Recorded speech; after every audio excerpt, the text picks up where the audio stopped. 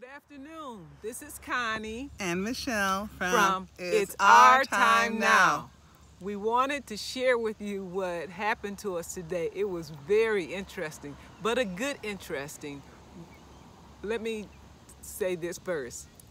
There's a scripture that says, be ready in season and out of season. And thank God today we were ready in season. Michelle? I think a lot of times people say that's a scripture just for the preacher, but that's for all of us. And we talk about it being our time now, but part of it being our time now is being a support for other people.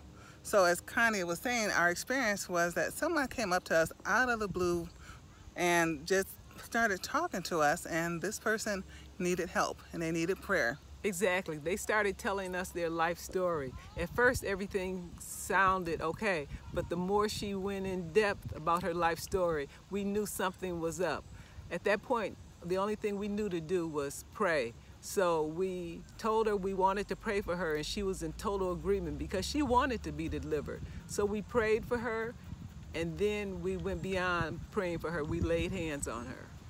And that's part of being at our time now, not just looking for what can be done for us or for ourselves, but also what we can do for others. Amen.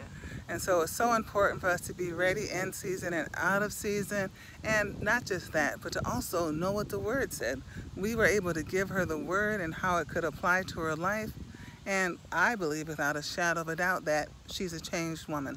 Exactly. We made a new friend, and she has someone to be accountable to. So she's going to be in contact with us so she can ask questions and we can support her as she goes through this process. And so be there for your friends, but then as God leads other people to come into your lives, be there for them. Amen. And so, Connie, do you want to add anything else? No, but it was a great experience. I love the fact that God is using us. Yes, it's wonderful, and just where you're always ready, and no matter what you're going through, you can be a blessing to others. Amen. Amen. So remember, we love you, God bless you, and it's our time now. God bless.